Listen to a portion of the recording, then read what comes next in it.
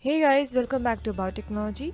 In this video, I'm going to show you how you can make a vertical video like this for your YouTube Shorts, your TikTok videos, or for your Instagram Reels. For this, you have to create a vertical format which has aspect ratio of 19:16 rather than having 16:19. So let's start. Right now, as you can see, I'm in edit mode. Here the first thing we need to do is scale up the screen. There are two ways you can do it. Let's try out the first way.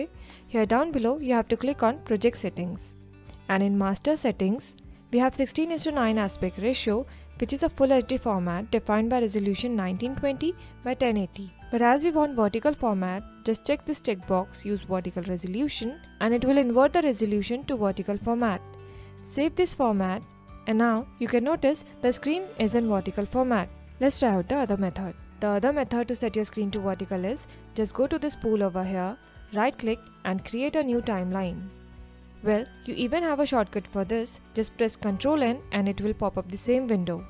However, just disable this use project settings checkbox as it will take settings from your project settings. Now you can rename this timeline over here.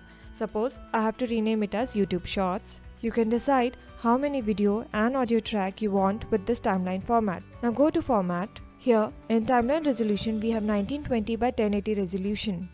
To invert this resolution, just enable this use vertical resolution checkbox. Let rest of the things as it is, and if you really need to change some of it, you can change it. Go on and click on create. You can notice the screen is set to vertical now. Let's drag a video and put it on the timeline. You can see that this YouTube Shorts timeline is enabled here. Now you can notice that the video is not acquiring the whole screen. Let's zoom it out. Adjust the position where you want to focus. You can even do this by enabling this transform window. You can stretch it and fill the whole screen. You can change the focus of the video. If this is not going with you and you want every element of the video must be on the screen, then the other thing that we can do to fill rest of your screen is just go to the effects library. In Open Effects, go to filters and scroll down below and search for blanking fill. This is present in Resolve Effects Stylize. Now select this blanking fill and drag and apply it on your footage. It will automatically fill the background of your footage with the same clip on which you have applied. Now let us fix this some more. Now first go to this drop down arrow and enable this effects window. You can notice that there are some left out edges around the video over here. You can simply drag this bar and fix it out. Or what you can do is go to inspector panel and go to effects. Here under blanking fill, you have to expand this source. And here you can reduce this crop left and crop right. Let's go ahead and fix it more better. So go to this fill appearance. First of all, let's disable this effects window. And in fill appearance, we have blend edges. So let's blend the edges a little bit. Now let's blur the background.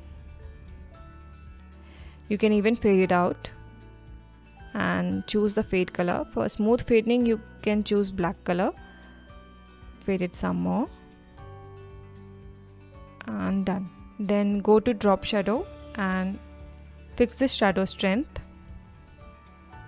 Now let's play the video and see the effects.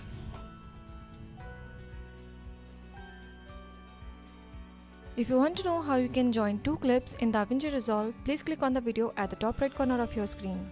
So that's it guys. If you like this video, please give it a thumbs up, and if you want to see more DaVinci Resolve videos in future, please subscribe our channel as it will notify you whenever a new content like this come out. Feel free to comment down below and let us know what other new videos would you like to see in future. Hope you enjoyed this video. See you next. Bye bye.